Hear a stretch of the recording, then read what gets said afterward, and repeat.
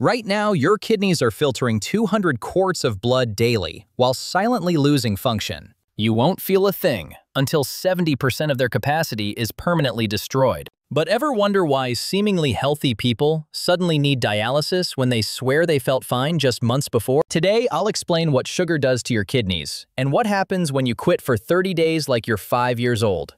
By the end, you'll understand why kidney damage is called the silent killer and whether 1 month without sugar could reverse years of damage before it's too late. Here's the terrifying part about kidney damage: it doesn't hurt. There's no chest pain like a heart attack, no throbbing ache like a broken bone. Your kidneys can lose up to 70% of their function before you feel a single symptom. It's like your phone battery dying, but the percentage display is frozen at 80% until suddenly it shuts off completely. By the time you notice swelling in your feet or feel constantly exhausted, you're already in kidney failure territory. That's why over 37 million Americans have chronic kidney disease, and most don't even know it yet. So what's actually happening inside your body when you eat sugar? Every time you down a soda or eat a donut, your blood glucose spikes hard and fast. Your kidneys have to filter all that excess sugar out of your bloodstream while trying to keep the good stuff in. Imagine working at a sorting facility when the conveyor belt suddenly speeds up to triple speed. That's your kidneys on sugar, struggling to keep up with the flood. Sugar causes inflammation in the tiny filtering units called nephrons. You've got about 1 million of them in each kidney. Think of nephrons like coffee filters that, once damaged, don't heal or regenerate. You just have fewer working filters for the rest of your life. Here's where it turns into a death spiral. Sugar raises your blood pressure by making your blood thicker and stickier. Your heart has to pump harder while your blood vessels get stiff and narrow, and your kidneys get pounded by high-pressure blood flow that damages them even more. Damaged kidneys can't regulate blood pressure properly, which raises your blood pressure higher, which damages your kidneys worse. The system eats itself alive, and you feel nothing until it's too late. Now, here's what nobody tells you. Give your kidneys 30 days without sugar, and they start healing in ways you can actually measure. Days 1 through 3 are brutal. Headaches that feel like your brain is trying to escape through your forehead. Irritability where everything annoys you. Cravings so strong you'll find yourself staring into your fridge at 2 a.m. like it might magically produce a candy bar. This isn't weakness, it's genuine withdrawal from an addictive substance. But here's where it gets interesting. By day 4 to 7, something shifts. Your blood sugar levels start stabilizing instead of riding a roller coaster all day. That 3 p.m. crash where you need coffee or a snack just to stay conscious? That afternoon energy crash completely disappears. Your inflammation markers drop because your body isn't constantly fighting the sugar assault anymore. Your kidneys get their first real break in years. It's like finally getting a day off after working triple shifts for months straight. Week 2 is when people start noticing real changes. You're sleeping deeper and actually waking up refreshed instead of hitting snooze 5 times. That's a direct sign your kidneys are filtering waste properly again. When your kidneys are overwhelmed, toxins build up in your blood and mess with your sleep cycle, your energy, your brain function.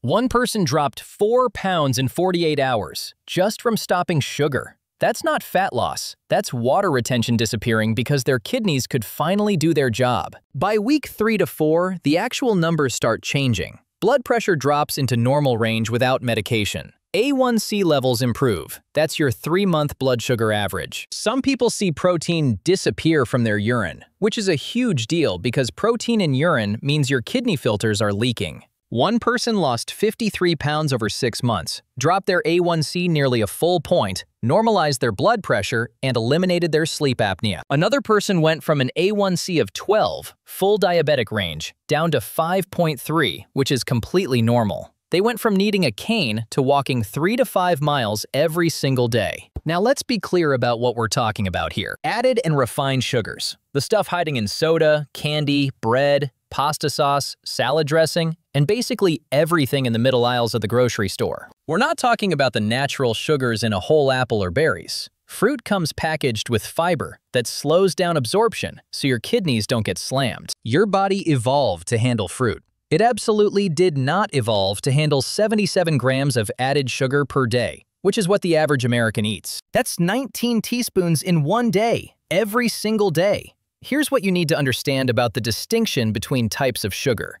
An apple has about 19 grams of sugar, but it also has 4 grams of fiber, water, vitamins, and it takes time to chew and digest. A can of Coke has 39 grams of sugar with 0 fiber, and you can slam it in 30 seconds. Your blood sugar spikes like you just hit the gas pedal on a sports car. Your pancreas dumps insulin into your bloodstream. Your kidneys go into complete overdrive. Then you crash, feel terrible, and crave more sugar to feel normal again.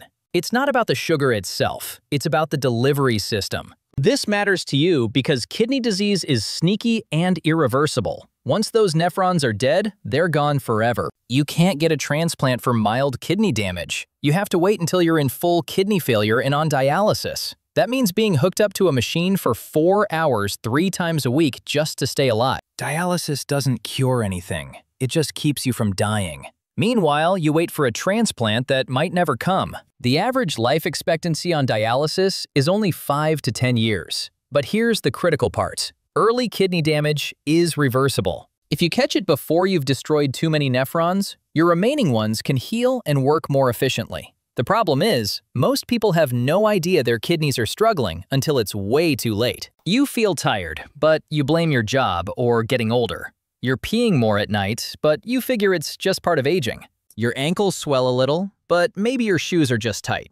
Meanwhile, your kidney function is dropping from 100% to 70% to 50%. By the time your doctor notices something's wrong in your blood work, you've already lost half your filtering capacity permanently. Here's my recommendation. Commit to 30 days with 0 added sugar. Not low sugar, actually 0 for 30 days. Read every label. If it has added sugar in the first 3 ingredients, it's out. Track 3 simple things every day. Your energy level when you wake up on a scale of 1 to 10, how well you slept, and your weight. Those 3 markers will tell you everything. If you want hard data, ask for a basic metabolic panel before you start, and another one after 30 days. Check your creatinine, your GFR, that's glomerular filtration rate, and your A1C if you can get it. Expect days 1 through 3 to be miserable. You'll want to quit. You'll convince yourself this is too extreme. That's the addiction talking. Sugar literally activates the same reward centers in your brain as cocaine. The cravings are real, the withdrawal is real. Push through. By day 4, the fog starts lifting. By day 7, you'll notice you're not thinking about sugar every 5 minutes. By day 14, you'll sleep better than you have in years. By day 30, you'll have actual proof that this works. This isn't about perfection forever or never eating birthday cake again. This is about giving your kidneys 1 month to show you what they're capable of when you stop poisoning them. The damage happens silently, but so does the healing. Unlike most health advice that takes years to show results, you'll know within 30 days whether this changes everything. Your body will tell you. Your energy will tell you. Your scale will tell you. And if you get that blood work done, the numbers will tell you. To recap, your kidneys can lose 70% of function before you feel anything wrong, which is why kidney disease sneaks up on millions of people. Sugar creates inflammation, damages your nephrons, raises your blood pressure, and traps you in a cycle that destroys your kidneys over time. But 30 days without added sugar lets your kidneys heal. Blood sugar stabilizes within a week, sleep and energy improve by week 2, and actual biomarkers change by week 3 to 4. This only works if you catch it early, before too many nephrons are permanently dead. The window for reversal is real, but it doesn't stay open forever. So here's what I want to know. If you tried 30 days without added sugar, what changes did you notice first? Better sleep, more energy, or something completely unexpected? And if you haven't tried it yet, what's really holding you back from giving your kidneys 1 month to prove what they can do?